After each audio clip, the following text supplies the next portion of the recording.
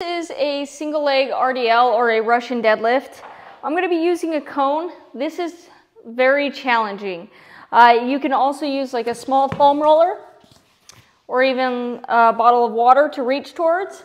What you want to do is get a good stance on one leg and you're hinging at your hips.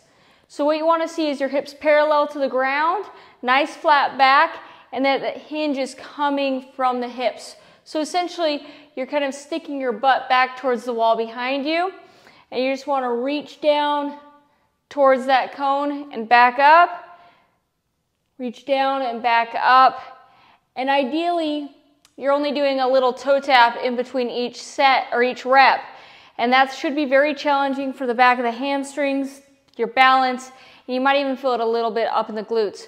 But again, just make sure that your hips stay parallel and that you're not opening up those hips and that you're getting a nice steady stance in that leg, and the motion is being initiated from a elongation of the hamstrings and a contraction of the hamstrings. So that is your single leg RDL.